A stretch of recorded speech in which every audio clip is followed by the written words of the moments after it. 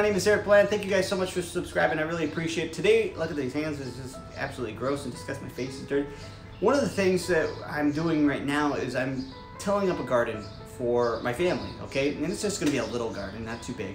But one of the things I'd like for you guys to do if you're gonna start a business, to start a garden or go till up a garden area, because a lot of you guys want the success right away. Man, we're gonna start a business and we're gonna be successful tomorrow afternoon. No, that's not how it works. We don't pop the microwavable society in and say that's what we're gonna push for a business and that's what we're gonna have, and bing, it comes out in 30 seconds later or 3 minutes later and it's a success. It doesn't work that way. So gardening is the very opposite of that.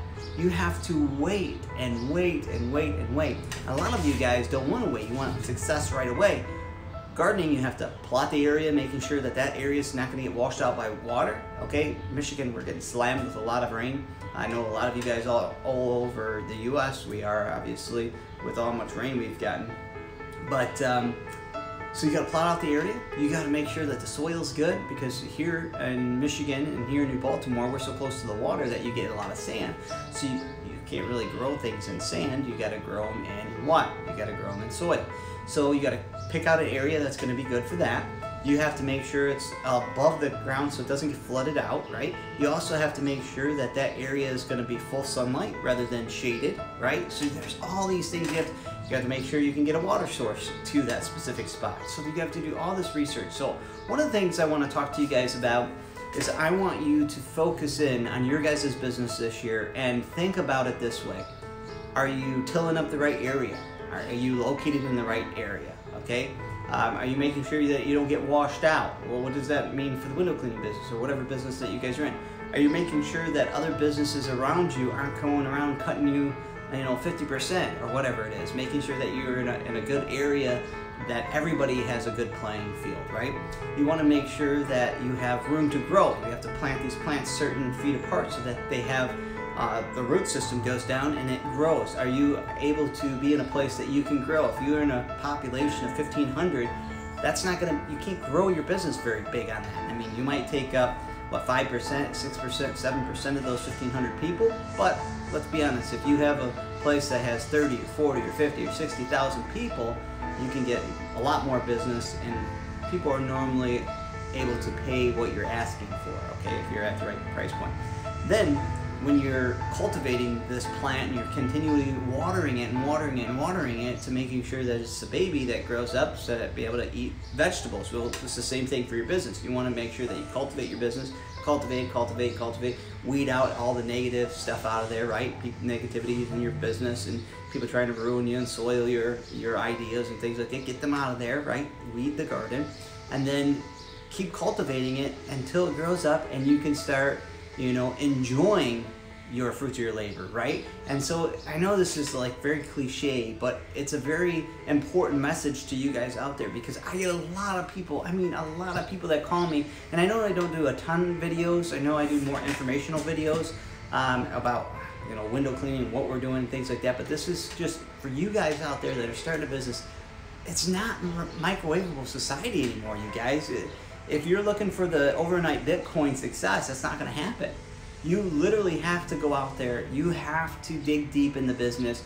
And I'll be honest with you. Walk up to any successful person that you know in your life. Anybody in your life that you know. Or if you see them, and go up to them and say, hey, is business easy? Is it simple? And you wouldn't ask them that question, but you're expecting that to be easy and simple in your life, but not in this person's life that's worked all of his life, and you're seeing the benefits of him. There's a gentleman I know, he is living the high life on such a low budget. And I talk to him all the time. I say, hey man, what are you doing? He's like, I'm out golfing. And he's always the guy that never has any money.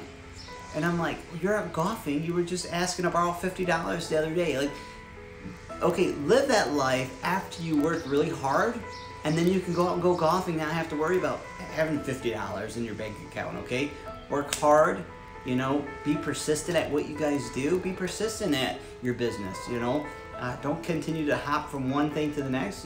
Get successful at one thing, then add another, and then another, and before you know it, you're successful at a lot of things. But one of the things I want you to do is really focus in on your company this year. Don't worry about the other companies. Know that they exist, see that they exist, and know that you want to conquer the area of whatever you're at. So conquer this small area, then conquer the next area above that, and the next area, and the next area, and over a period of years, you start to see, wow, I've conquered all of this area. We do a lot of Oakland and Macomb County. Those counties are huge, huge counties. I could stick just in Oakland County and be okay. We are broken open, and the gates are like wide as can be over here in Macomb County. We have taken over Utica. There are over 255 window cleaners in my central area of a 10 to 15 mile radius. That's crazy to you guys out there. But for some reason, we're crushing it out here. Cultivate, make sure you're persistent in your business, making sure that you have great time management down, and making sure that you have hard work. Hard work, I mean, a lot of people say, don't, work smarter, not harder. Yeah, well, at first you're gonna have to work very hard, okay? Do the research, right? Get out there. And I know a lot of people hate this word, but you really got to hustle. You've got to be persistent in what you do, or you will fail every single time. And you say, well, it's a little too hot out today. I don't really want to do it. Well, that's the perfect time to do it because nobody else is going to be out there. Oh, it's a little too chilly today. Great. No other window cleaner is going to be out there doing it. So get out there and bust your butt. Now, today, lucky enough for us here in Michigan at the end of May, we finally got our summer, and it's about 75 degrees out here today. So, and it's Memorial Day, so I'm relaxing at home, tearing up the backyard to do a little garden out there next to the chipping green I have. But hard work, persistent, and time management is exactly what you guys need, and making sure that you understand what it takes for a business. It's not an overnight success, and I know you might be sick of that, but a lot of people reversed that years ago, and people say, oh, Eric, you said it was so easy. And yeah, you know what, it came a lot easier to me because I knew my work ethic.